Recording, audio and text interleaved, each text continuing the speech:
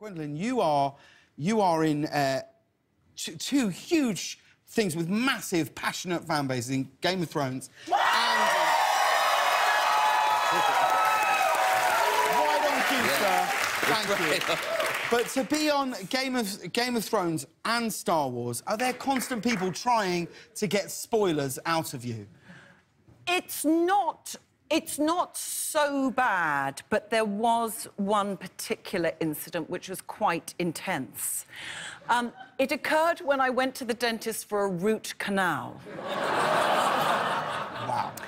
And I was in the chair, and the dentist was doing what was necessary, and then he said, it's a bit explicit, he said, I'm just going to put the bleach into the roots to kill the roots. I'm going to leave the room, but I'll leave you with the nurse, the dental nurse. And I was lying back in the chair, rather unglamorously, with a clamp in my mouth, holding it open, and he just left the room, the door just clicked shut, and the nurse said, now tell me what happens in Game of Thrones. And you're like, well, I would, but... Did you say anything? Did you give away any spoilers? I mean, I could have given away everything, because all I could do was...